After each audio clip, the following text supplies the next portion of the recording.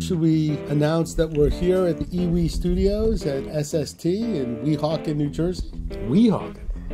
Weehawken. Sounds like some sort of cowboy term. Interestingly enough, we are not far from where Aaron Burr and Hamilton had their duel, right up the road a little bit, where the Hudson River managed to flow freely through this very studio during Superstorm Sandy.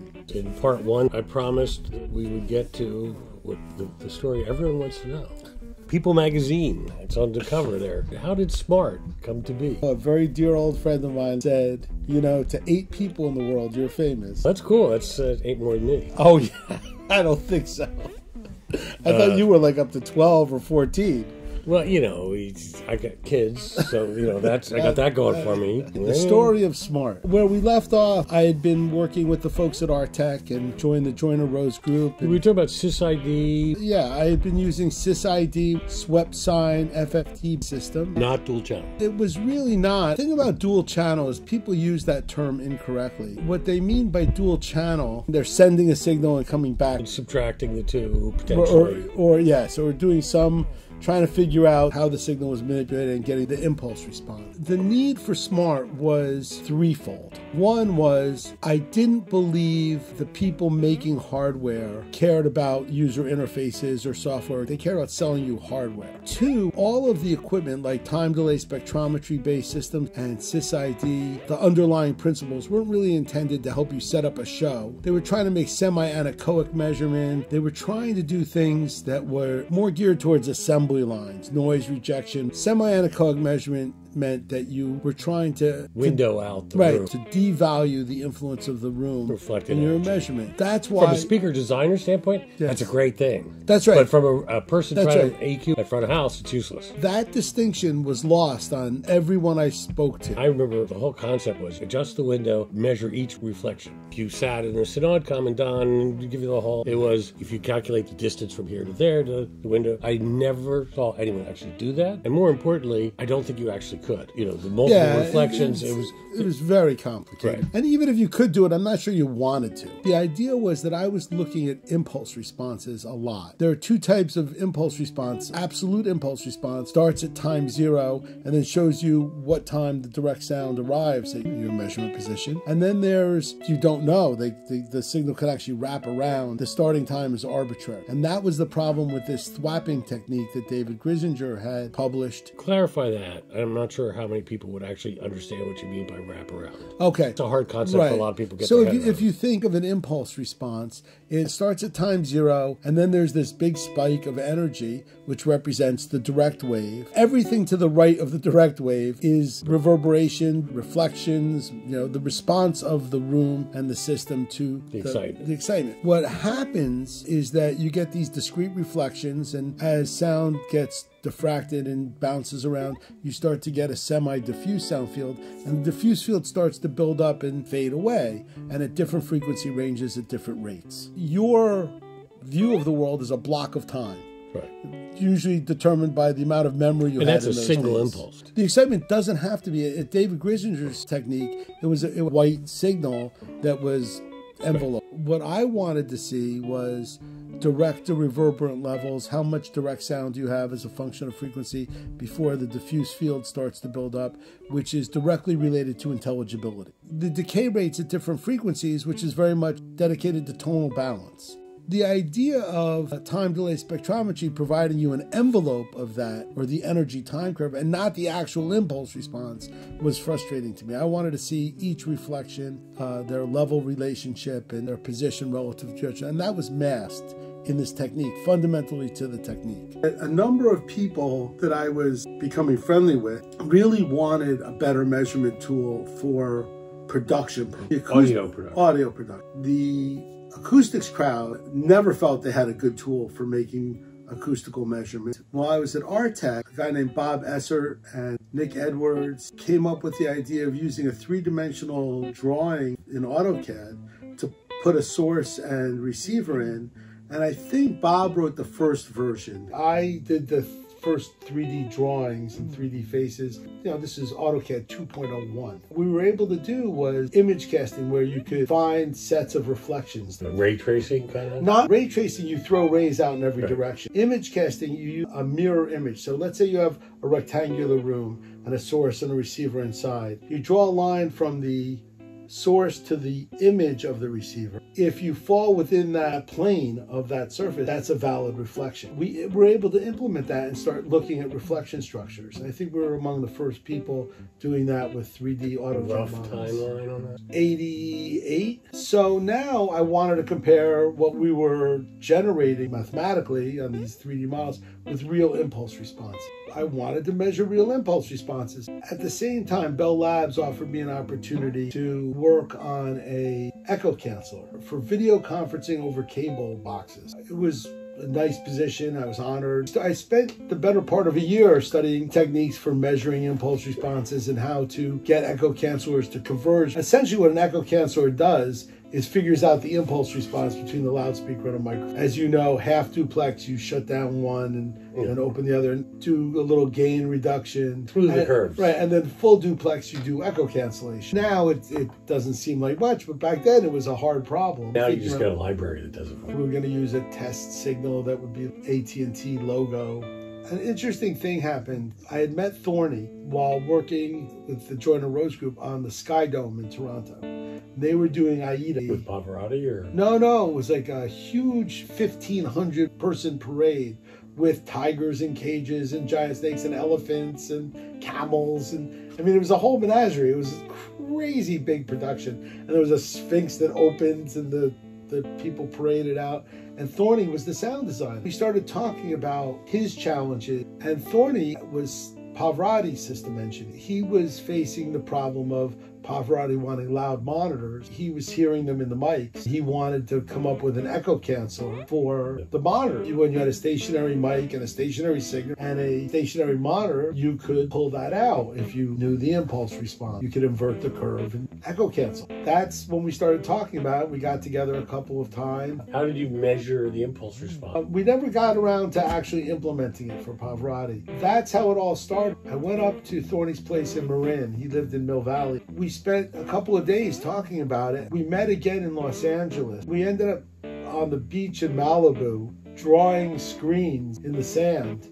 If you can imagine, the two of us did not look like LA surfer types. No, you look like guys drawing diagrams in the sand. Yeah, drawing flowchart diagrams of calculations and signal paths in the sand. You know, I got into this to meet girls and hang out with cool musicians. And look what happened. I get to hang out with you. We were telling you the Story of Smaart. We got to Thorny on the beach. Right. One more trip up to Marin. And at that point, I had already met Don Pearson, co-founder of Ultrasound, basically a sound company set up to service the Grateful Dead. So I met Thorny for breakfast at one of my favorite places in Sausalito, the Lighthouse. And Thorny and I decided to start the SIA software company. We agreed that we'd both put up some money, and I remember my hand shaking when I wrote the check. And we didn't have a contract. We did it on a handshake. I said, what do you want to own? And he said, let's figure that out down the road. Whatever you say is fair. And amazing individual. So that's how it started. And I found a programmer who I had never met before, but was friends of people I was friends with at Bell Labs, named Dave Dole. Dave and I would text each other using AOL chat. It was the first, it was very, there were not a lot of graphics or anything. And I would just say, is it done yet? You once told me you wrote out functionally what it was.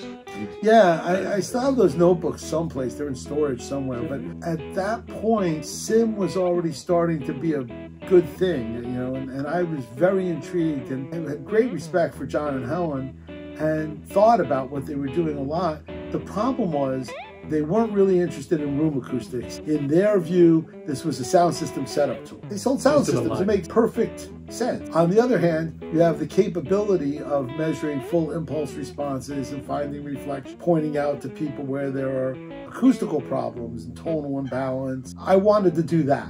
It's funny because I was pretty distant, but I was watching. I thought it was a major advance in system alignment. From my perspective, theirs was a really hardware-based approach. Correct. When I describe Smaart, I always say it's the first native. Everything occurred inside that Pentium. Right, and let me just say, dumb luck timing. I thought Smaart was going to be hardware. I would get a bunch of DSP cards from the folks at Ariel or someone. They had all these cards, like little 56K cards you could put in a computer, and there was no really good way to get data in and out of a laptop or a computer. It was not easy. I wanted to make it practical, and I wanted to focus on the user not having to think about scientific stuff. Just look at data that correlated with what they were hearing. But, you know, you could get your Hewlett Packard stuff together. And there were a lot of ways to do something like what we're talking about. Yeah. But you had to be a real hardware, software integrator guy, or you bought a complete solution from Meyer. Or B&K. Or B&K. But the B&K, well, it was 50 grand or more, but it didn't do full bandwidth. Right. So you could look, I think it was 2 octaves It was for industrial, time. wasn't it? Yeah. It was industrial folks, yeah, you know. It's funny, if you look at the history of acoustics, and forget the audio side of it for a second, 50s and 60s, acoustics research was largely funded by military. NASA and military. And then in the 70s, car companies really wanted mufflers and engine mounts. They wanted cars to become quiet. We also started getting OSHA. By the 80s, you started to have people worrying about cinema and synthesis, sound-related, music-related. There was a change in the air. The tools that were available started getting better, and you could start to do things. I still didn't think that a PC at those times could run, you know, real-time transfer functions and quick enough impulse responses. Yeah, we're talking 486s. 386s, 286s. Megahertz, you know, 16 megahertz. These interviews are making me feel old repeatedly. Well, I think we got to do some fun things. Talking about this native versus DSP, the DAW world, right, where you had Pro Tools DSP based, and then you had all the native stuff, the Cubase and the Logic. Don't do anything in hardware, do everything native. Processors will catch up. And he was right, ultimately. But you didn't go in there with that decision. No, I assumed that I couldn't do that. Natively on a general purpose PC. I needed to run really long FFTs because I wanted to measure impulse responses many seconds long. So when you say long FFTs, that's the number of samples. You get half the number of points for n samples. You get n over 2. 1024, you get 512 data. The 1024 is the time window. 1024 over your sampling rate. I wanted 128K because I could take these and make impulse responses. It turns out that that's what Sim and B&K and other people were doing when they did low frequencies. They were using very long time windows at low frequencies and very short at high frequencies. That's the only way to get resolution that looks reasonable. Uniform. You can get all this resolution at the high frequencies, but you get, you know, 2 samples at low frequencies. FFT point, very poor low frequency resolution and excessive high frequency resolution. It's hard to do equal resolution, multi-time window, one channel analyzer because the filters that are required to generate different windows show up in your curve. Theoretically could correct for them, but not really. Because you have signal A, your reference signal, and signal C, your measured signal, you're dividing those two. Whether you divide them and look at it in the frequency domain, we call it a transfer function. If you divide them and look at it in the time domain, we call it an impulse response. Either way, the same filters are used in both, and you're dividing them. The effect of those filters essentially goes away to a very, very, very high degree. So you're looking at the difference. What's really interesting, this is what correlates with our hearing. The Japanese acoustician Kaoshi Ando, Leo Brannick, and a number of other people studied this. Your ear is faster at high frequencies based on the number of wavelengths and time constants. It has to be to have that bandwidth. That's right. And those days, memory was very expensive. So they were memory limited. You could throw tons of processing at it. You just had no place to put the data. The buses weren't particularly fast. So what I discovered, I didn't care how much memory I had because I had hard drives and I had big memory models on the PC. I just didn't have that much computer power. I could do long FFTs for the low frequency part. The transfer function you see in Smaart or other programs, the multi-time windowed equal resolution per octave. We used to call it FPPO, fixed point per octave. You can call it equal resolution per octave, whatever the terminology of the day is. That style of multi-window transfer function, which looks like one line that moves in real time, is really 6, 7, or 8 Frankenstein together measurements on the same data. It was guys like Don Pearson and Thorny who really wanted that. I really wanted the impulse response. I wanted the part that other people didn't care about so much. For me, it was important to build it because I wanted to make Don happy, and I wanted to make Thorny happy, and I wanted to contribute to setting up sound systems. I thought that was interesting and great, but I really wanted to measure room and room decays. And one of the things when we talk about how to build a small studio is, what are your goals? The goals for Smaart were, make sure the system components are all working, make sure they interact properly. If you have a high, mid, low, three-way system, make sure the crossovers are correct. One task was to make sure that all the system components were working, make sure their relative levels were right, and that their time interactions and crossovers were right, the polarity was right. Being an old man, we came from a world where time we knew existed, but there was no way to control. In analog equipment, it was very difficult to control time, and measurement, there was no real way to look. An RTA showed you a response plot, but time was not. Funny thing is that I don't think of an RTA as a response plot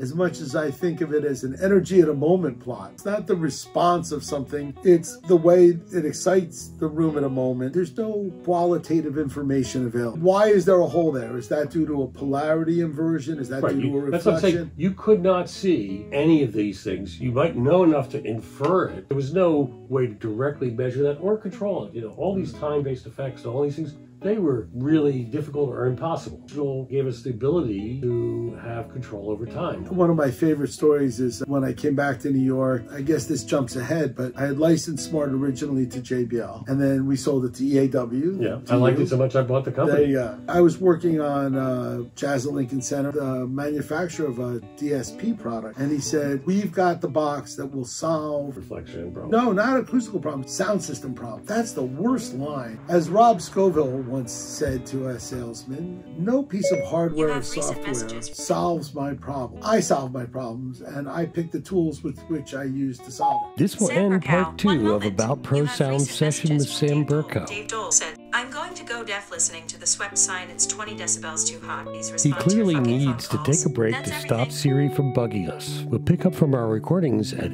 SST Studios from right about here, where Sam starts giving me a hard time about dropping the primary audio recording halfway through part 2. Sorry about that. In part 3, our next segment, Sam will finish the story of how Smaart was brought to life and figuring out how to do it all natively on the PC CPU. There's no shortage of rabbit holes Sam and I can go down. I'll try to keep them for part 4. If you like this and want to make sure you don't miss part 3 with Sam, along with the rest of the exciting educational videos we at About Pro Sound have coming, please hit the subscribe button. Let us know what topics and people you want us to explore in future videos with a note in this video's comment section, or drop us an email using the address in the description below. Thanks from all of us for watching, and we'll see you in the next video.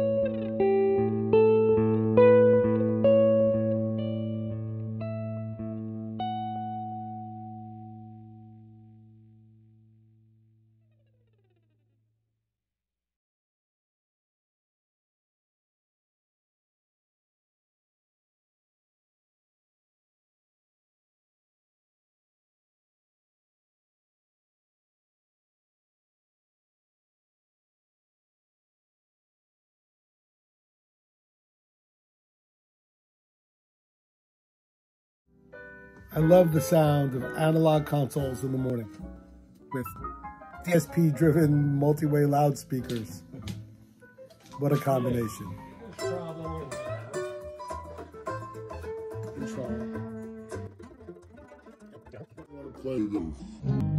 Sam Berkow, you have recent messages. Please respond to your fucking phone calls. The biggest problem